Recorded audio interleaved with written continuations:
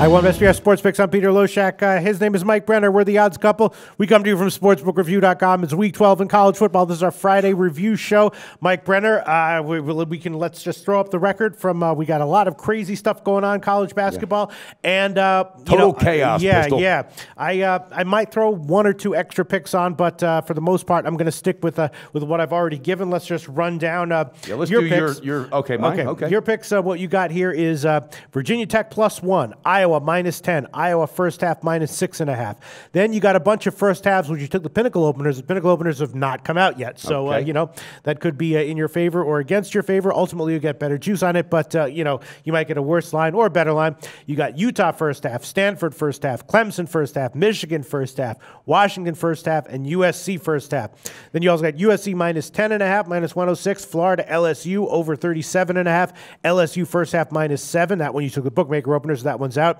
LSU -13.5, Florida State first half -12.5, Florida State -20.5, Ohio State first half -13, and Ohio State -21.5. All right. And now the ones that I have Cincinnati tonight +7.5, TCU on the money line. I took that one earlier in the week, -195. Rice -1. I'm feeling nervous about that one. I might take that one back. Illinois +10.5, Virginia +10.5. Feeling a little nervous about that one as well. Georgia State +2.5. Feeling a little nervous about that one as well. New Mexico State -9.5. Florida Atlantic +8. Mississippi State -1.5. FIU +2.5 against Marshall. Rutgers +28. San Jose State +10, and Virginia Tech +1. I'm also feeling nervous about that one because Mike Brenner of Virginia Tech, I feel like it might be a look-ahead spot for them. I looked into their scheduling situation, and they really need to win next week against Virginia. This game doesn't actually matter that much to them. Yeah. So, I know that they want to have obviously any game against Notre Dame is a big game. But they're on the road, too, right? Yeah, so I don't know. And Notre Dame did play a good game. I mean, they're a team finally that got like a good one. Yeah. So I'm actually, I think I'm going to fade. I'm going to take that one back. I'm going to take Notre Dame. And that's what we do. We help each other out with that. I pulled you off an NBA game last night, and the Twitter guy said, "Man, that's teamwork." Which one did you pull me off of? Milwaukee for the full game. Oh, yeah, that's right. Yeah. Okay, so let me see. How's your totals doing? Doing fine. I didn't get a chance to crunch too many this week, so I crunched some. But you will be tweeting though, right? Yeah, maybe. Yeah, we'll see. So I'm going to take Notre Dame. Pulling that one back, whatever the line is right now. I like that. I like that a lot. And the UTEP one, the line has gone up to 2.5. I just think that it might be a little bit overreaction on my part.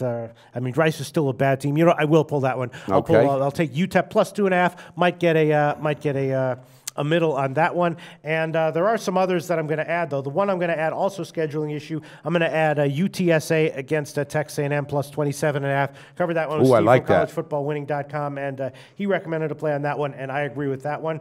Then let's see. I like that a lot, yeah. What else am I thinking about? I'm thinking about 900 things, I'm sure. I don't know, yeah. Thinking about the Rice under, Kansas State Baylor over, thinking about the Old Dominion FAU over, but I'm not sure what I'm going to. And I'm thinking of I'm doubling up on New Mexico State against Texas State. When do you find time to cook dinner and stuff like that? I don't know. Mike Brenner, I'm also thinking about Tennessee on the first half. Mike Brenner, who's Tennessee playing? Well, they're playing Missouri. At home, too, right? Yeah, it's at home. Missouri's coming off a win. Mike Brenner, is there anything you want to add, pull? What do you want to do with your I want to add Notre Dame. Okay. Okay, and what is the best shot line? I don't know. Let's see. All right, and I know there's 900 games. I'm sorry about that, Pistol, but I really think after your breakdown. Yeah, Notre Dame hasn't moved at all, so we can actually give. BetOnline has pick 'em, so we can both take pick 'em. I'm going to go with a pick 'em on that with Notre Dame. Okay. And then also wanted to know if I could add, and I looked it up, Alabama to win the national championship for the futures, if that could be a pick.